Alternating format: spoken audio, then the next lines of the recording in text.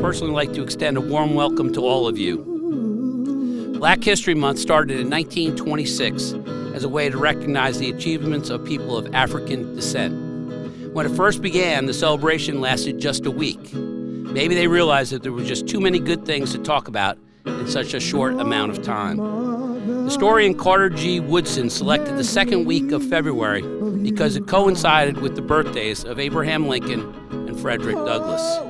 It's a wonderful time to step back and recognize the many great gifts African Americans have brought to our nation.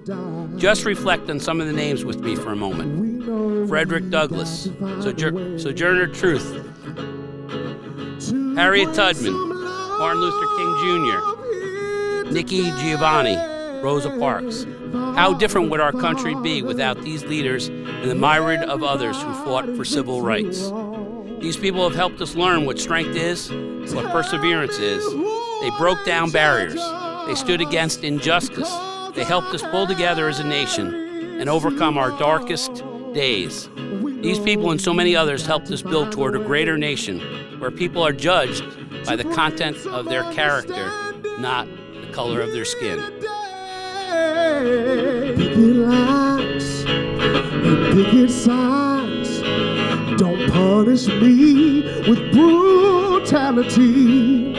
Come on, talk to me, and you can